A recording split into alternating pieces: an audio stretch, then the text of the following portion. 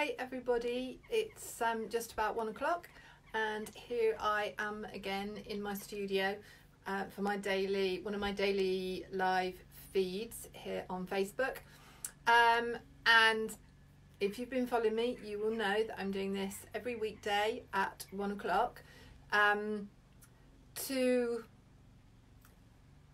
change up the day a little bit, to give my own day some structure,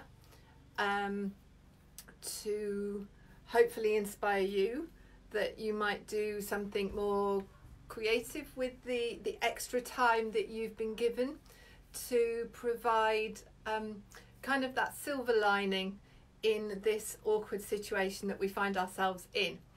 I want to keep in touch with everybody as much as I can, and for me this was one way that I could do that, and it gave me it is giving me a kind of sense of purpose, a good reason to get up, get dressed, put some makeup on, try and deal with my hair. What's everybody's hair gonna do when we can't get to hairdressers? And you know, I've been talking about silver lining over the last few days because I've called this piece here Silver Lining, and yesterday afternoon I did finish this bottom edge of silver that I said that I would. So another silver lining, possibly one that I don't want, is that I'm definitely going to go more silvery over the next month or so, rather than the golden tones that I would have liked. Welcome everybody who've joined me now. Your names are flicking through quicker than I can respond to them. Maggie, Sue, hi, thanks for dropping it in. Today what I wanted to talk to you about, because I have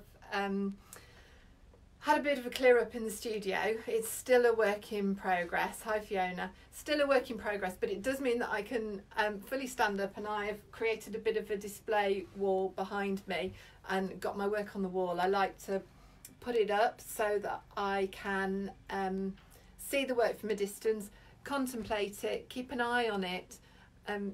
Sometimes you just need to review, and you need moments of self-critique and evaluation, and you need to live with work for a while. And so that is what I plan to do with Silver Lining. I want to have it on the wall, see it from a distance, watch it every day, compare it to my original drawing, and then I'll be able to decide what I'm going to do next with that particular piece of work. I'm not quite sure just yet. I'm really liking the bluey, cool tones, silvery tones that are in there, and usually I'd put more natural threads through this, but I'm veering away from that at the moment, so I am just going to wait and see how my thoughts develop on that one. One of the things I've also been doing is I have pulled a big box of work out of the studio that is due to go back to the print and repeat students. So those of you, or participants, those of you who don't know about print and repeat, I invited a collection of students who had learnt silkscreen printing with me. Most of them had been on my accessible silkscreen printing workshop online. Some of them I taught face to face, and I invited them to produce up to five scarves using the techniques that they'd learned. So using silkscreen printing techniques, using particularly dyes as opposed to printing inks. And a collection of people, thanks Annette, hello, hi Vicky, a collection of people did just that, and I got work from all over the world, and I'm at the point now where it's exhibited in several different countries, and I need to send it back to everybody. But before I did, I thought it was a good opportunity to show you some of the beautiful work. I can't show you much printing over the coming weeks because most of my printing gear is elsewhere in another studio. So I thought this was a good halfway measure. They're not halfway measures. That's a really poor choice of phrase. They're beautiful pieces of work, but I can't necessarily demo this for you, but you can see the outcomes and what everybody has produced so brilliantly. So I'm going to start. I've collected a little pile of things together that I thought I'd like to talk about. And this is one of Alice's pieces. Now I know that Alice is working this lunchtime because she works from home anyway. So she can't be with us live at the moment, but she will join us later and watch later because I will put this on my Facebook page. This is one of Alice's scarves. I think she made 4 or 5, but I picked this one out particularly because if I show it up close, can you see the lovely fabric, the lovely linen fabric that she has printed onto? It's given a beautiful texture to her print, and it's quite a simple print that she's put on here in very warm tones, and the print is made by paper stenciling. So she's cut out paper stencils and she's printed with Procyon dies. Now when you print with Procyon dies, can you see how particularly here one colour overlays the other, and because the Procyons are translucent, the colours will show through one another. When you overprint, you don't block out the colour below, but it shines through instead. So Alice has been able to utilise that fact here beautifully, and really lovely fabric, and it feels lovely. It's got a really nice drape to it, so it'd be really lovely to wear. So thank you, Alice, for getting involved. All these people are also featured in the Print and Repeat book. We created a lovely book, and they wrote stories of their journeys, their printing journeys, and the way that they had kind of adapted their spaces so that they could print. So for instance, somebody printed in their greenhouse, somebody printed in their garage and made a print table on top of a freezer, a chest freezer. So there are lots of different ways that it can be done. You don't need to have a studio. You can actually do it in your kitchen. Now, this is Fiona's, and I know Fiona is watching. I picked out this scarf of yours, Fiona, because of the very fine line details that you've got here, and they're overprinted over other stenciled imagery. But these very fine details would be created with flower paste resist and flower paste printing. So you can coat a screen with a flower paste, scratch back into it, and it leaves fine lines. So rather than printing with large blocks, you can create very fine lines of print, something that's a little bit more illustrative, and you're doing it in a positive way, if that makes sense. So where you scratch away at the flower is where the positive marks will print. When you're doing the, put this over my shoulder a minute, when you're doing the paper stenciling, you're kind of working the other way round, because where you cut out a shape in the paper, where you take away something negative, you're printing that negative space, if that makes sense. So the flower paste resist gives you quite illustrative, or very illustrative, drawn marks. Is the closest thing that you can get without needing an exposure unit and lots of big equipment. It's the closest thing that you can get to making these lovely fine drawn lines.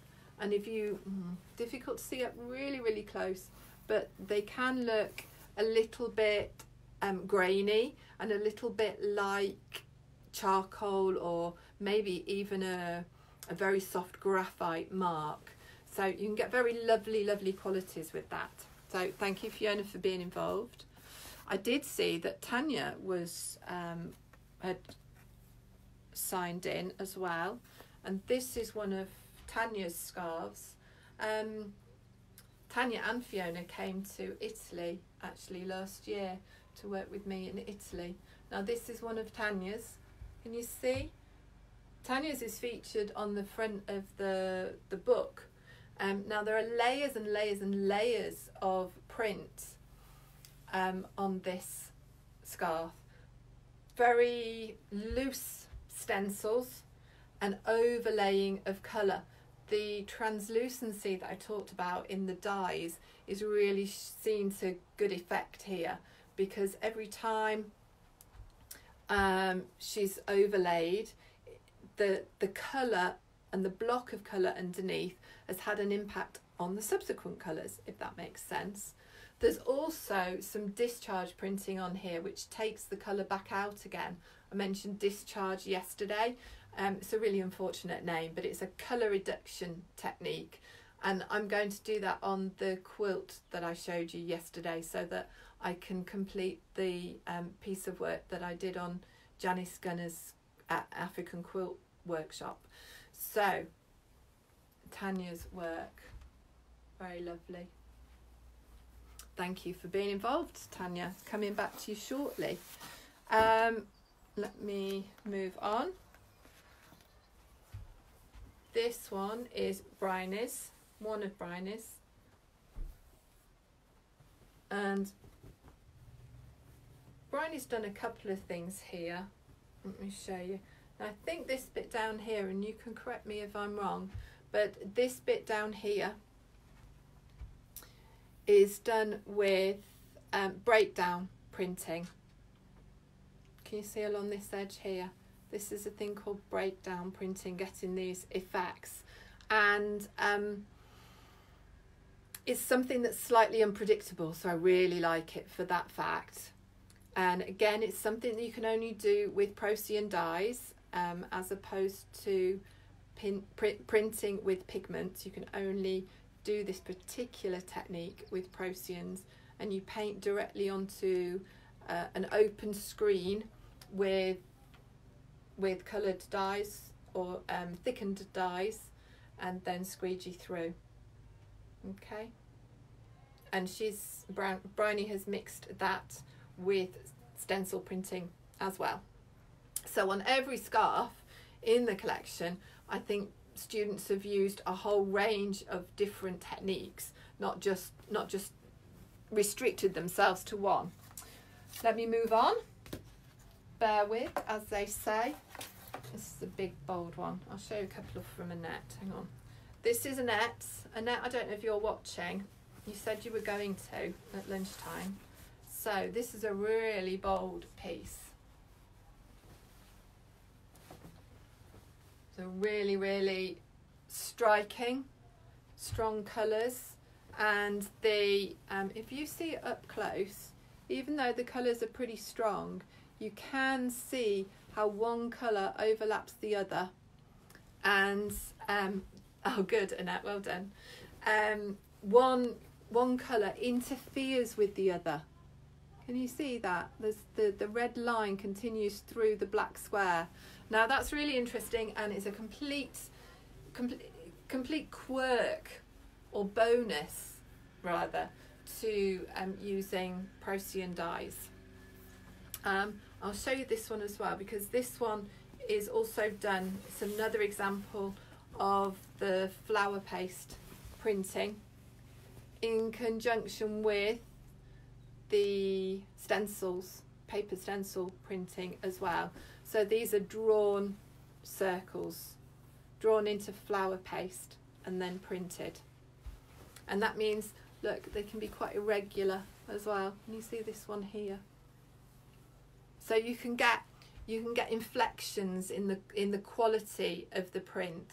Often I find that some printing can be very blocky or very repetitive, and obviously it can look a little bit more commercial. But when you are able to show your own handwriting, so to speak, through the mark making, then it becomes really individual and personal.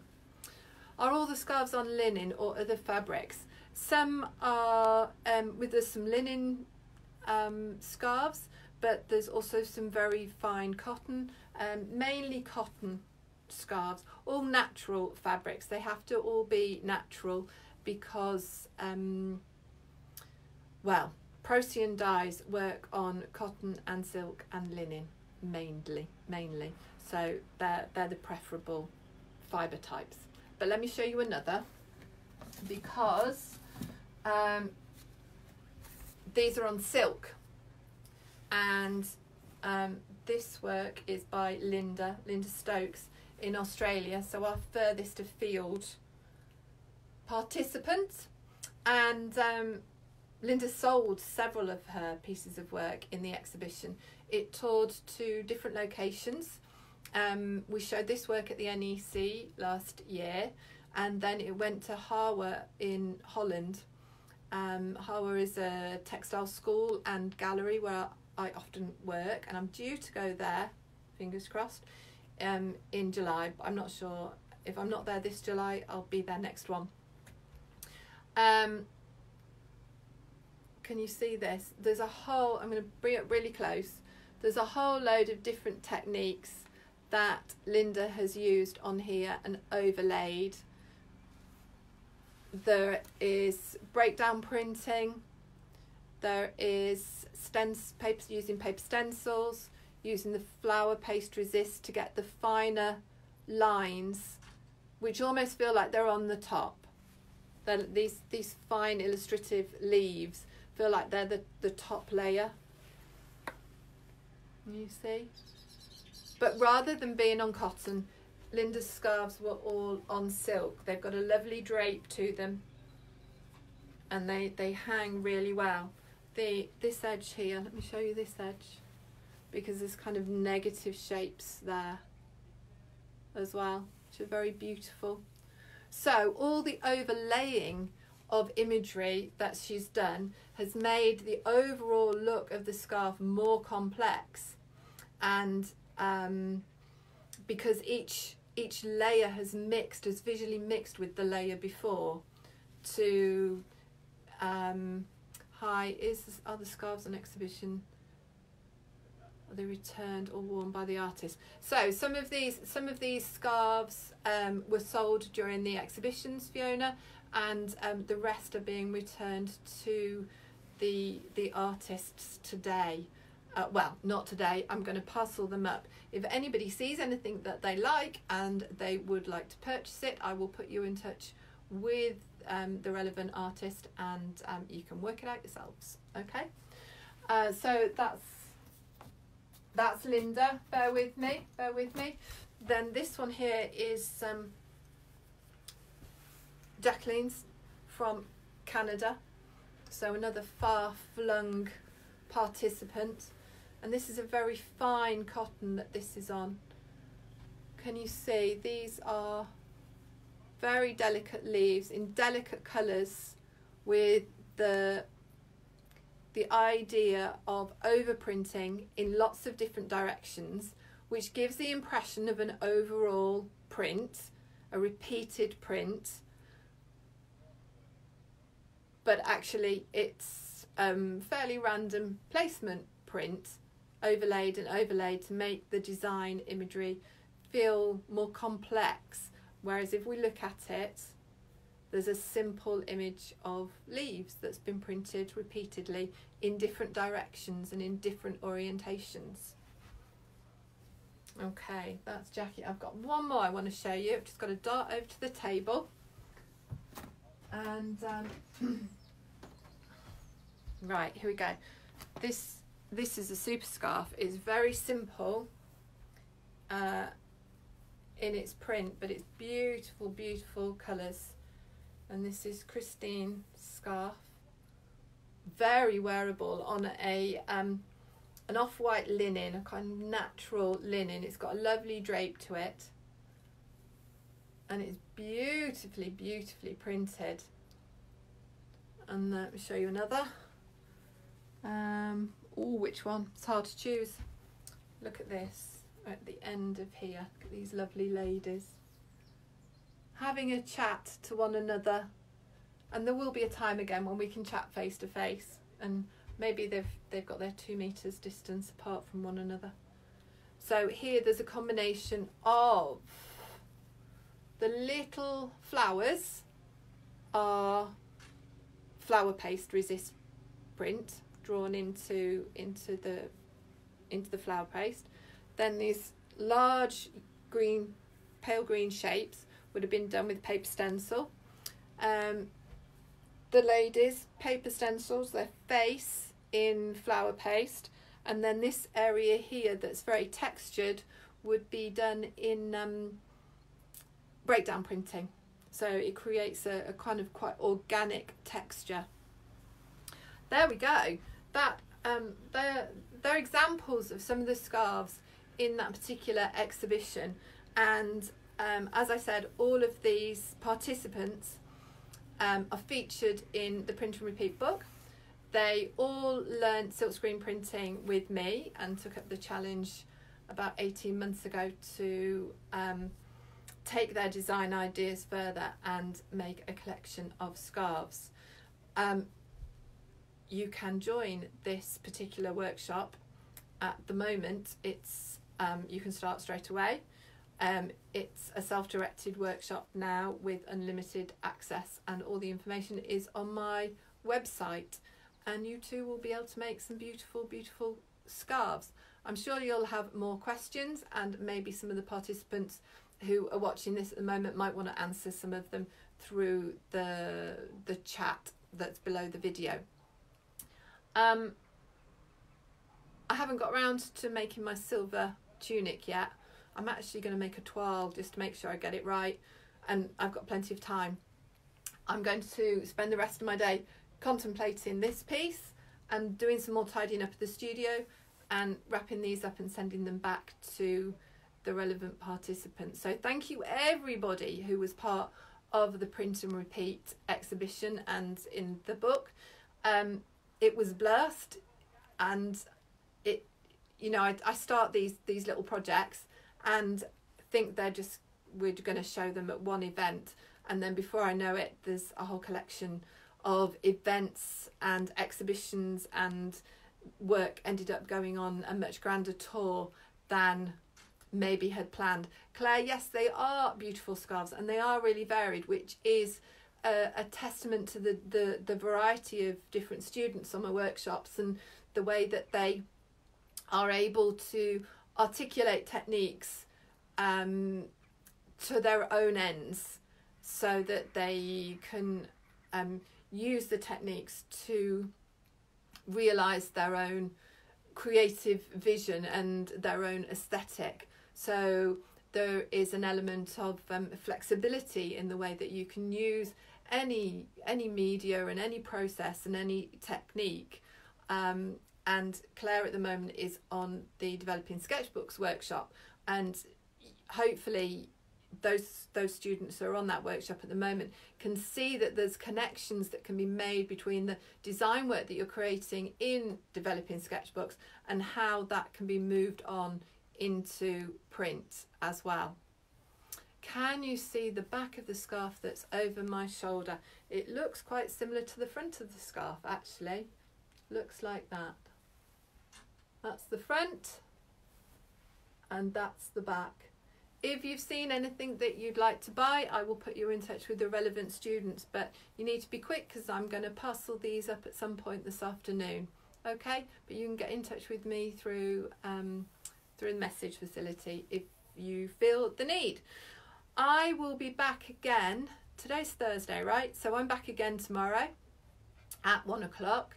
Not sure what I'm going to talk about tomorrow, but I will find something. And I hope that you will join me. If you have enjoyed the daily feeds, then please share, please let other people know what I'm talking about, and hopefully that they'll find something enjoyable in it too, as a distraction, if nothing else, from the news, from our strange day-to-day living. But see you tomorrow. Okay, that's it for now. I don't want to ramble. All right, bye.